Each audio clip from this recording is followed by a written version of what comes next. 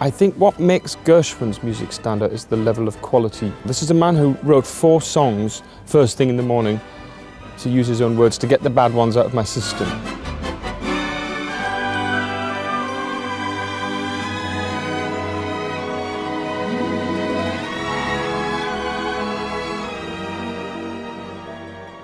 I think there are 6 really significant composers of popular song in the first half of the last century, and Irving Berlin said we were all pretty good songwriters, but George was something else. He was a composer, and he was the only one of those songwriters who ventured into forms larger than the song, orchestral works, opera, chamber music. And he brought a certain depth to his songwriting that you could argue wasn't found elsewhere. And there's an abundance of riches. 1, 2, 2.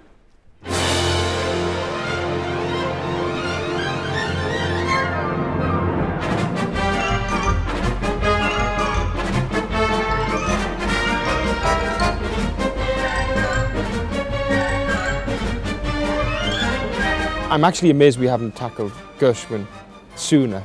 You could argue he should have been the first composer that we looked at, but I'm glad we're doing it now, when we have all the sort of experience and the expertise at our disposal to do him justice. Let the drums roll out, let the trumpet call, while the people shout, strike up the band, hear the cymbals ring, calling one and all to that happy swing, strike up the band. Louise Diamond has been singing with us for a couple of years. She first sang here in the Albert Hall with us for Kiss Me Kid. She comes from a musical theatre background, incredibly versatile.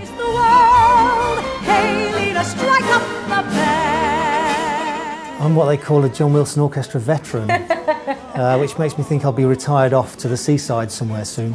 But every year it amazes me how the quality of the orchestra improves and increases, and then gig by gig you think it can't get any better than it did last night, and then just change gear. One and all, to that martial swing, strike up the band.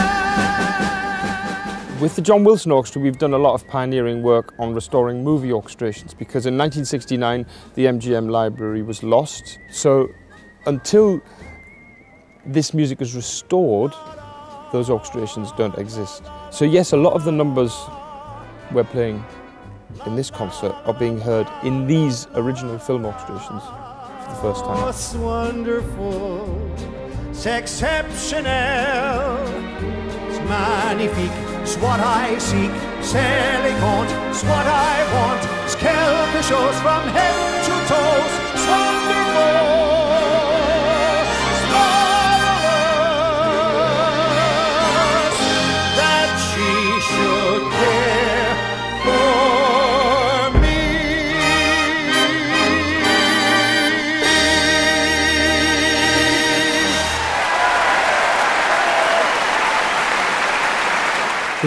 This is the pinnacle of any singer's career, performing this sort of music, and here we are at the Albert Hall, ready to record an album.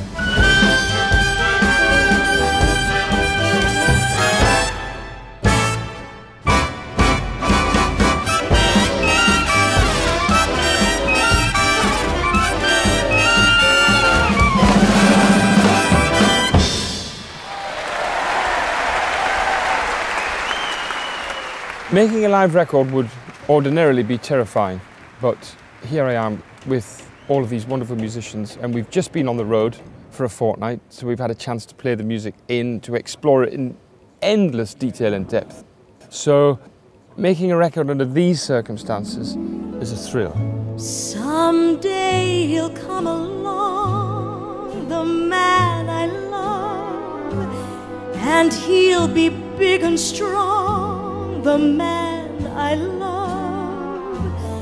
And when he comes my way, I'll do my best to make him stay. Watching the rehearsals I find extraordinary as well. The mutual respect going on, you know, from John for his musicians, the musicians for John, and just the smallest detail makes such a huge difference, and just to watch that and to hear that is remarkable. Treat me rough, muss my hair, don't you dare to handle me with care. I'm no innocent child, baby, keep on treating me wild. Treat me rough, pinch my cheek, kiss and hug and squeeze me till I'm weak. I've been pampered enough, baby, keep on treating me right.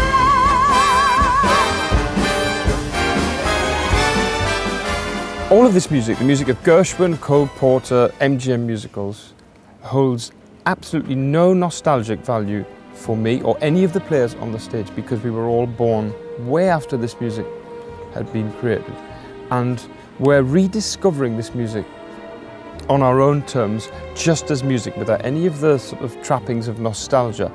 And we take it as seriously as we would a Beethoven symphony or a Brahms symphony. It's so much love and attention to detail is given when we rehearse this music and when we play it in concerts, and I hope that that's all captured on the records. It's a very serious business for us. Clap your hands up, y'all, now give me some heat, man, heat, man, heat, man, give me some, give me some, give me some, give me some Dixieland beat. When you hear that Dixieland, you better clap your hands.